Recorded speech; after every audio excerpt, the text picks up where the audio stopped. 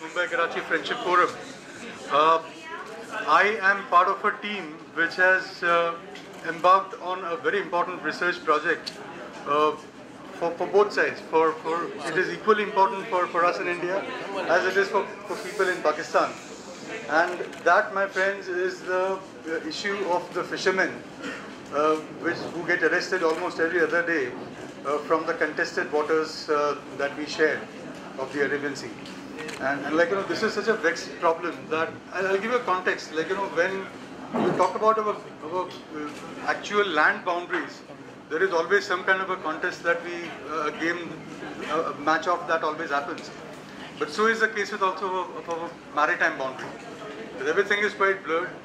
It is always contested, and one of the weakest fall guys, I would say, in the larger political game that is always there between India and Pakistan, are these very poor and very illiterate fishermen of both countries.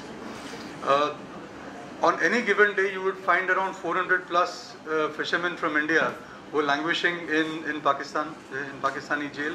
They are all kept together in one place called Landi jail in Karachi. We've interacted with a lot of fishermen who have come very recently after their release from Pakistan. And likewise, at any given point of time, we have quite a sizable number of Pakistani fishermen who are arrested and kept in Gujarat jails in India.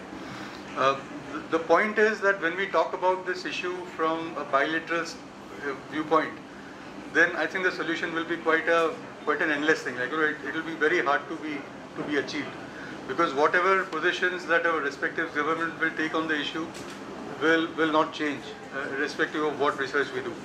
But the point is that you need to look at this particular aspect of the India-Pakistan relationship from a purely humanitarian point of view, because the sufferers are absolute destitutes. Every person who is arrested, every fisherman who is arrested, every boat that is captured leaves behind in both countries a tale of devastated families. And this is something that at least all the like-minded people in India must come together to force the governments to find some solution, irrespective of what happens across the border almost every other day. So this is something that we are planning to wrap up by September end. And our idea is to place this report with the highest officers in the government of India as well as in Pakistan. Because what we think is that when Pakistan hosts the next SAARC summit in November, even if we can try and find some mention in the overall declaration that comes out of it, that maybe they will consider some regional solution.